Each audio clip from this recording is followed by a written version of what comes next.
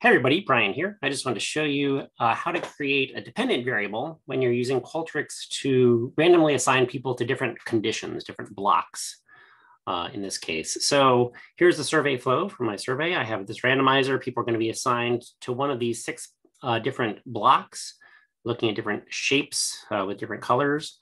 And then let's go into the survey to see what this actually does.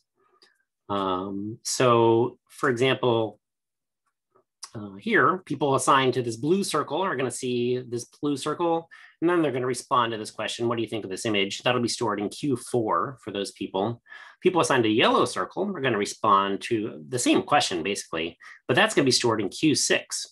And so that's going to be spread out across all six conditions. And what we want in SPSS is for people's responses to this, what do you think of this image, to all be in one column.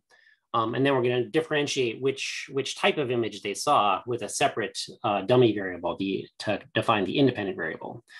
So let's switch over to SPSS and see how to get these responses into a single column. So here we are. I already downloaded the data file. And so here's Q4, Q6, and these other columns. So we want to get all of these into one variable. Notice that each person is only seeing one condition.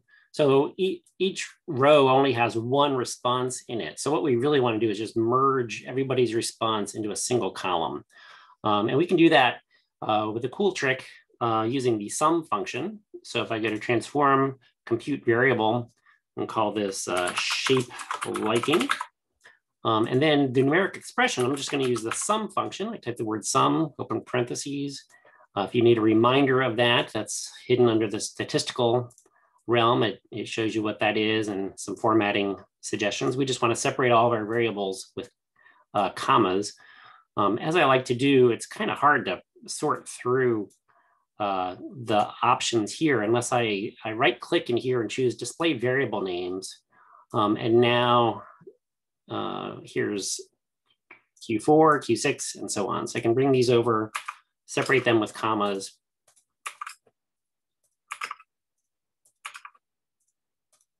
And what that's going to do is add up all of the responses across all six columns. But since it's blank for everybody except for one column, it's basically just going to bring over the value that they had in the one column that they did answer in, put them all in a single column. So it says it does that. We minimize that. And then new variables are created over on the right. And here, so everybody who responded to any of those, it's going to bring that into one column. And so now we can break this down. This will be our dependent variable that we can use. And here I've already created the independent variables that define which type of shape color and shape type they were looking at. Just as a random aside, you have to use the sum function on this. If you go in here and do transform compute and you say something like Q4 plus Q6, sort of manually put in a sum, it won't work. I don't know why, but that's the way it is. But the sum function is what we want to get everything in one column. So there it is. Check that out. And if you have any questions, let me know.